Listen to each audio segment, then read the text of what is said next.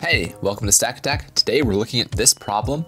How do I check for an empty / undefined / null string in JavaScript? Hey, so let's take a look at some code about this.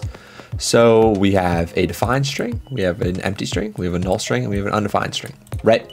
All kind of different values, but they're treated similar ways.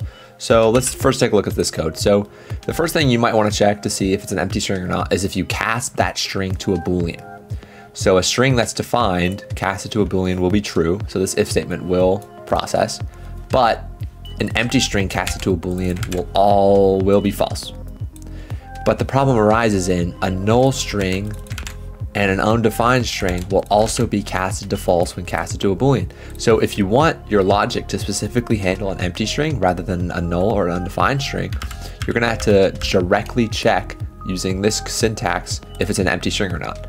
So if we get rid of this code, it's gonna print empty string if it's an empty string and not if it's not.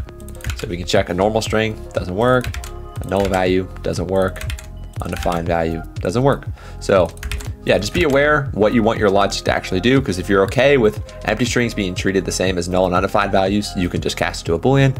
Otherwise, you're gonna have to directly check if it's an empty string. Okay, thanks for watching, and I hope you learned something.